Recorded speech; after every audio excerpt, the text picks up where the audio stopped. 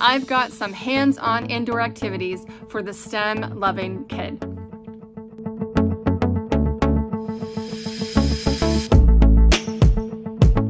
Welcome to Joyful Noise Learning. I'm Ashley, if we haven't met yet, and I love to homeschool my 3 kids, ages 10, 8, and 5. Been doing it since 2013, and I love to share here on this channel with you encouragement with homeschooling, Charlotte Mason inspired homeschool tips, and affordable homeschool ideas that will help you and your family if you are on a budget.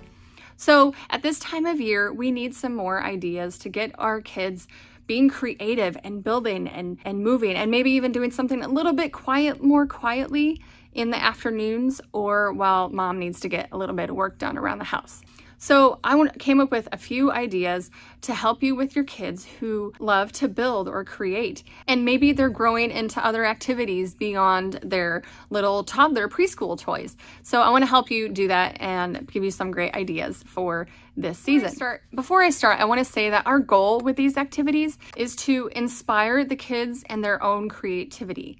We want our kids to build and create without a lot of parent intervention. So you're not looking for perfection here, whether they're doing the crafty activities or these STEM activities. You're not looking for perfection. You're looking for kids to just try and get their hands in it, get their hands messy, or just get it done and learn and grow from these activities. So you don't want an adult standing there telling them what to do. You basically give them the idea, give them the supplies, and then let them try it. So this isn't the kind of activity where you're going to stand over their shoulder and be like, oh, you didn't do that, or maybe you could try this.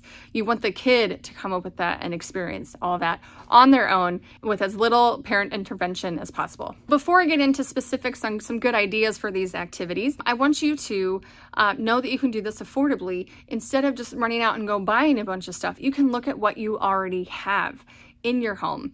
I will link down below to any of the supplies that I do recommend, but again, look inside your house, look at what you have, and use what's already available to you. And I know that sometimes libraries have some options for things you can check out and take home. I know they did in the past. I'm not sure what they're doing now, but that might be an option for you guys. So do you have Legos? Do you have blocks? Do you have cooking supplies? All those simple things you can use that you already have at your house. But there are a few things I do recommend that you have on hand in your own supply. And that would be some basic craft supplies. You can't go to the dollar store to get these. That's okay.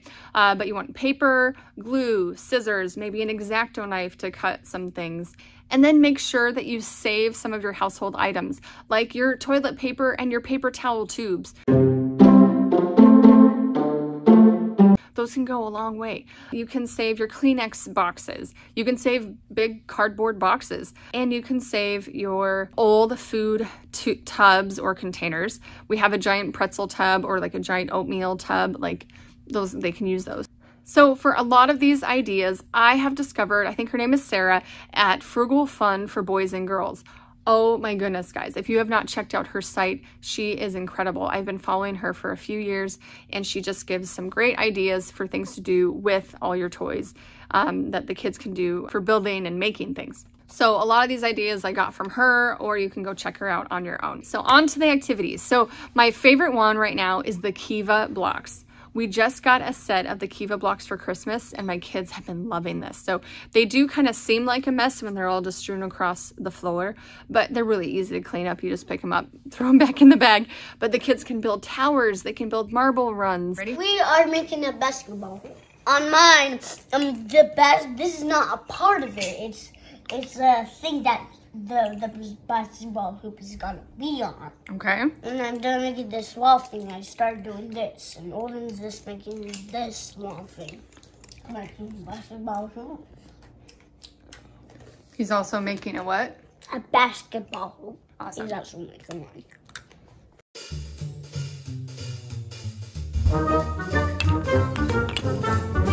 Yeah, but the Kiva blocks have been a really great addition to our household for indoor activities. And then Legos. Of course, you've got to have Legos. But again, you don't have to go out and get a fancy set. You can just get the basic Lego sets, and the kids can be creative with this. If they do need some ideas, Frugal Fun for Boys and Girls has some Lego cards, like Lego challenges. Or you can get the books at the library that show kids ideas on what to make if they're running out of ideas and they need something fresh. One of my favorites that I saw was Star Wars Lego cards, where you can make just like a portrait, like a flat 2D portrait of Lego characters. It looked really cute. There's even a Baby Yoda one. So, all right, the next activity that I was thinking of was creating a marble run. So again, you can get a set. You can get a fancy plastic set that they can build with and take down, create, redo it. This one is not as quiet, I guess. It's not often that quiet, but but it's a good indoor activity that doesn't involve running or moving around. But they can take those supplies that you've saved, the boxes, the tubes, and create their own. You can do it on the wall if you don't mind them taping on the wall or the side of a counter or on a giant cardboard box. And they can tape these tubes together and create their own marble run. Frugal Fun for Boys and Girls also has some great challenges for that one as well. So that is it for today. Thank you so much for watching. I'm so glad you're here. If you missed my video for indoor activities for the active kid or the indoor activities for the crafty kid, you can watch that on my channel here.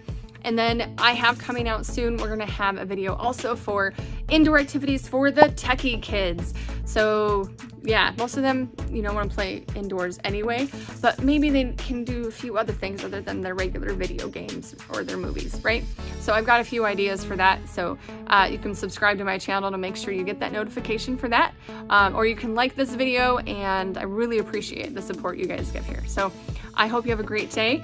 You rock at homeschooling. Make sure you go find your joy among the noise, and I will see you next time.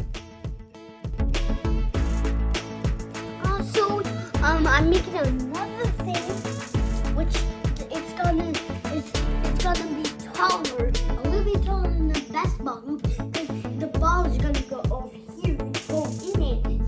There's gonna be a thing like this. It's gonna go, and then touch right here. It's gonna go under the big thing. Sounds like a good plan.